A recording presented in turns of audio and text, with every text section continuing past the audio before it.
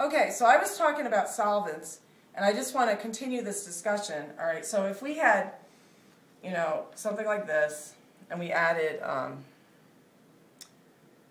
NaOCH3 in methanol, okay, this reaction would work. You would look at it, you'd say, I've got a good leaving group, I've got a strong base, and I have a primary substrate. So this should be a very clear-cut SN2.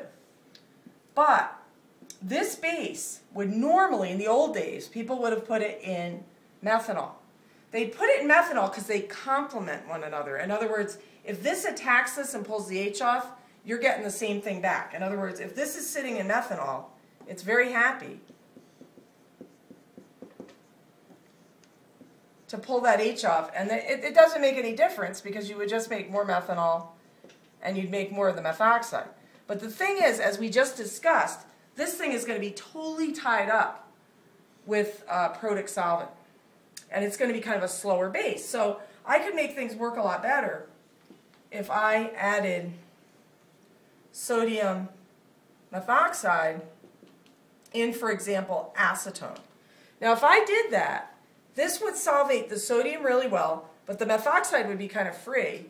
And this reaction here would be the same reaction. It would be an SN2, but it would go a lot faster, okay? Because this would be a free anion. It wouldn't be like all tied up with methanol molecules. So again, this would be SN2, good leaving group, strong base, primary substrate. Okay, you get this. Okay, same product. This one, you get the same products. An ether. I've been showing a lot of ethers in class. Okay. In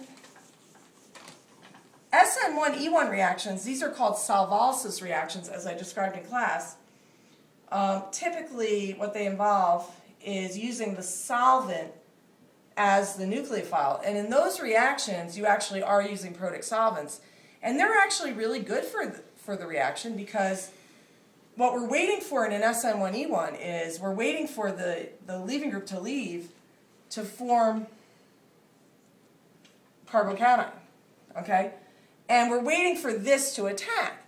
And this solvent actually really stabilizes the species that you're making because this kind of solvent solvates cations well because it'll very happily line up with its negative end toward the positive charge, and it solvates, I'm just drawing my alcohol in an abbreviated way, but it solvates anions well as well. So for this to work, it has to make the cation.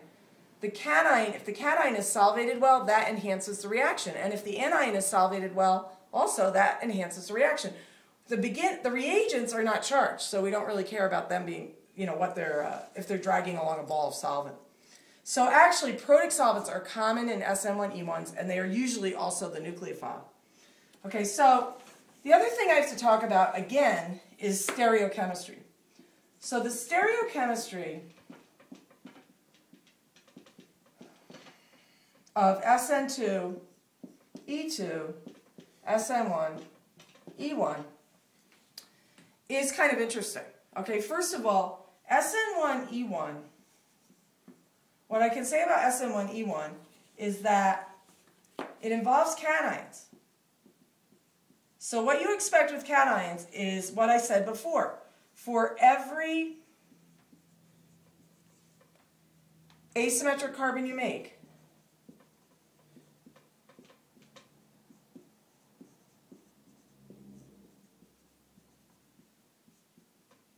you should write every stereoisomer.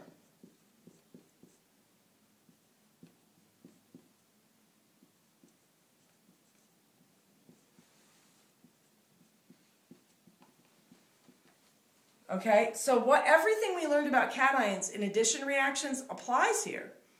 I always say cations do three things. Cations have a repertoire of three things. Things add to them, they rearrange, and they can eliminate, which is what we learned here. So once you make the cation, it's going to do the things that you learned before. In other words, if it looks like it'll rearrange, it'll rearrange.